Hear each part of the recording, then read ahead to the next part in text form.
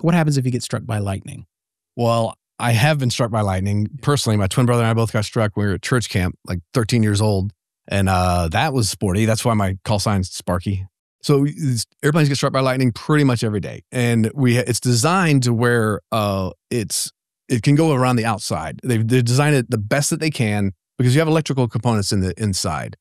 So it can really screw it up if it hits directly and goes through these electrical components. So we have what are called static wicks on the edge of the wings. You'll see these little bitty things that stick out at the ends. Those are designed kind of like lightning rod? Lightning rod, kind of, to where it hopefully will hit that first and vector that on the outside through the metal and then exit the back of it. And so most of the time that happens. So you're not grounded when it hits you, or you are? No, you're not grounded. Yeah. You're in the air, of course, but you're in a field of not magnetic, but a field of electrical energy around you. And so as it uses you as a conduit, if it goes on the outside, no problem. The airplane just shrugs it off and keeps going, which I've had happen many times. We get on the ground, we're like, hey, yep, we got hit by lightning. We'll note it, and maintenance will come out and take a look. Like, yep, static wick 2 and 4 are gone.